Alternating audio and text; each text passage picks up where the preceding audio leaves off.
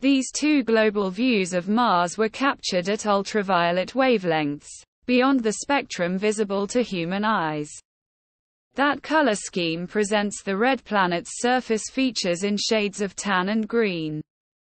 Haze and clouds appear white or blue, while high-altitude ozone takes on a dramatic purple hue. On the left, Mars' south polar ice cap is in brilliant white at the bottom but shrinking during the southern hemisphere's summer season. On the right, the northern hemisphere's polar region is seen shrouded in clouds and atmospheric ozone.